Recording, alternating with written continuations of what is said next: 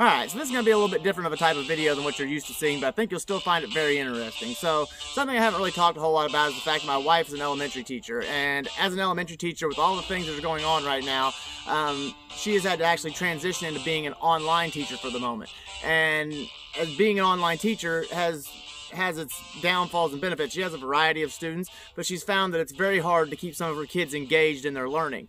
And she's doing lessons right now, her science lessons, on the speed of light and sound. And somehow some of her students found out that I do long-range shooting videos and thought that it would be really neat if I could explain or try to use precision rifles and long-range shooting to explain or demonstrate the speed of light and sound. So that's what I've done. I've come up with a lesson for these students, and if it doesn't just have to be my wife's class, anybody who wants to use this lesson is absolutely welcome to it. I'll post it up on my channel.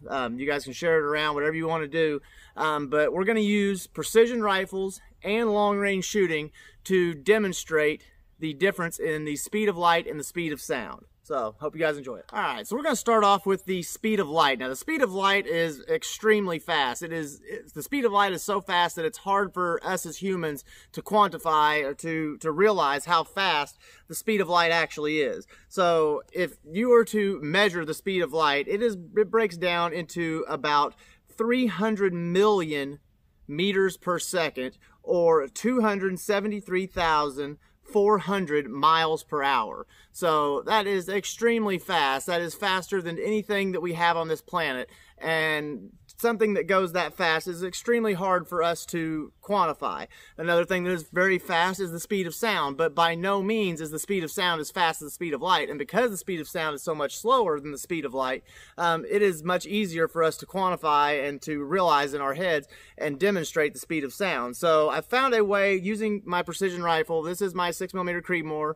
This is my mid-range F-class rifle, amongst other things. And we're going to use this to demonstrate the speed of sound, or I'm sorry, the speed of light. So how we're going to do that is through the muzzle flash. So when you hear a rifle being shot or any sort of gun being shot, it makes a loud bang. That loud bang sound that you're hearing is actually the expanding gases that are inside the case when the projectile is fired. There's a mass of expanding gases that travels up the tube behind it to push the bullet out, and that expanding gas is what actually produces all that sound that you hear.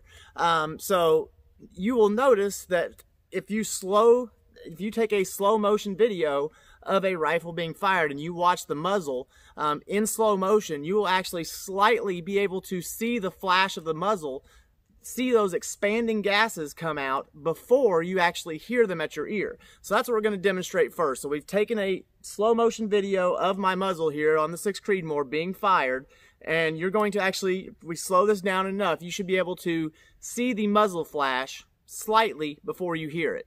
So here you go.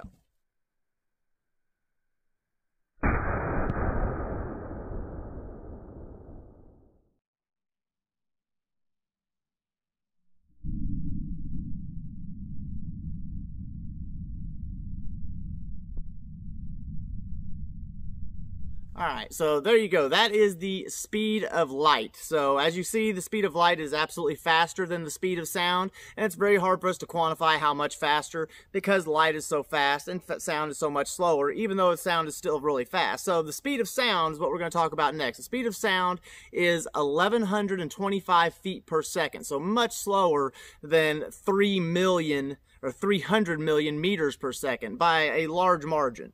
So that 1,125 feet per second is much easier to demonstrate. So we're going to actually we're going to use long-range shooting to demonstrate the speed of sound. So we're going to take my 6mm Creedmoor here.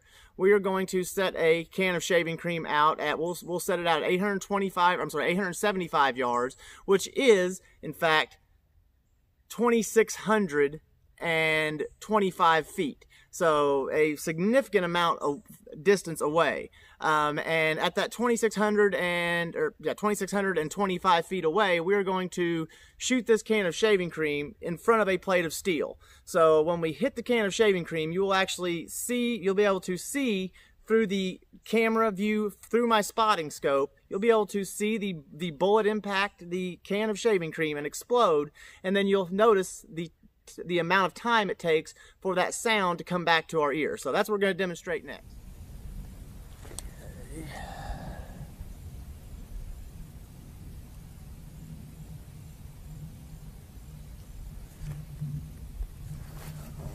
Alrighty.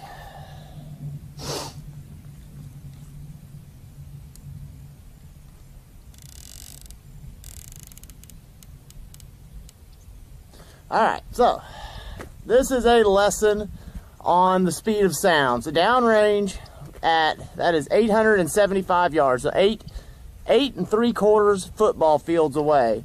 There's a 12-inch plate hanging there like a diamond. Hanging 1 foot in front of that plate is a can of shaving cream, just mainly for effect. So when you see that can of shaving cream explode, the time that it takes for you to hear the sound from that can of shaving cream, or not from the steel behind the can of shaving cream being hit, that is the speed of sound. That's how long it takes for that sound to travel the 875 yards to get back to me. So let's see how long that is. This is a 6mm Creedmoor. This is my mid-range F-class rifle, as well as a lot of other things that I do with it, but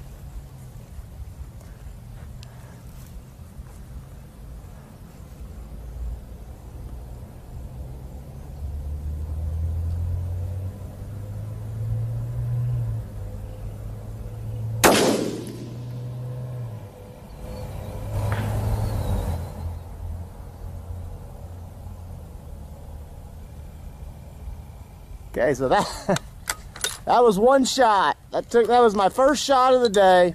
One shot. This thing is dialed in very well, but that's not the point of this. I noticed that we didn't hear a lot of the ding because it was overclouded by the explosion sound of the can. But did you notice the sound, that pop sound from that can exploding mixed with the ding of the steel? That, from the time you saw that explode to the time it got here, is the speed of sound. So there you go. As you saw, it was 1100 at the speed of sound being 1125 feet per second. Actually, it's 1125.328 feet per second, but we won't count that 0.328. It should have taken 2.333 seconds for that sound to return from the piece of steel being hit and the can exploding to the sound coming all the way back to us at the shooter to our ears, which is exactly how long it took. The rough estimate when I did the video was exactly 2.3 seconds, so everything lined up perfectly. So that is how much slower the speed of sound is, first off, than the speed of light. But the speed of sound is something that we can actually quantify, we can actually understand much easier than the speed of light because it is so much slower. So you are actually able to experience and see what the speed, how fast that speed of sound moved by knowing how far away that target was and when that sound was made at that target. So that is the speed of sound, my 6mm Creedmoor rifle. And just to show you that this is something that is always a constant, we're going to do it with one more rifle. This rifle is going to be a different rifle. As a matter of fact, we will use this, which is my long-range F-class rifle. This is my 1,000-yard rifle, and we're going to shoot a target at the same exact distance. And you will notice that even though this bullet is traveling at a different speed, actually slightly slower, a much larger bullet, going to hit that steel much harder, you're going to notice that the amount of time that it takes for that sound to travel back to our ears should be the exact same. So let's see if that's how it works. This is a different rifle. This is my long-range match rifle.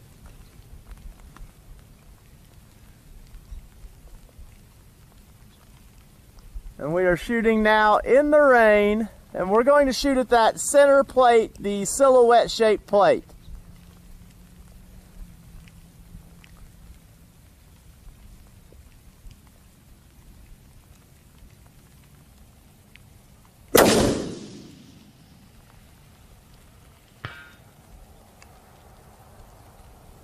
So, had no problem hitting the plate, and as you noticed, the same exact speed that it took for this rifle, shooting a completely different bullet, completely different speed to get there, it took the exact same time from the time you saw the impact on that plate from the time the bullet came back and we heard the sound. So that is the speed of sound. So there you have it. See, like I said, both these things are a constant. The speed of light is a constant. If it's something you can quantify and something you can actually realize with that's the way we think, then you will absolutely be able to measure that. The speed of sound, much easier to measure because it is much slower. So as you saw, even though different rifle, different conditions, actually shooting through some slight drizzle this time, even though we were doing all those different things, we were able to see that different rifle, different bullet, different everything, the speed of sound did not change. It still took exactly 2.3 seconds for that sound to come from that target back to our ear at the shooter. So that is our demonstration on the speed of sound. This has been the speed of light versus the speed of sound. So I hope you guys enjoyed this. I hope you guys learned something from this. I'll see you guys next time. I'm out. Alright, so here's our shaving cream can. So it looks like a pretty centered shot. I'll take that for my first shot of the day absolutely anytime. So straight through the can. Let's see here. And there's the hit on the steel. So really good shot. I'll take that. But as you heard, it took us from 875 yards away. You heard how long it took for that sound to travel back to our shooting position. So that is the speed of sound.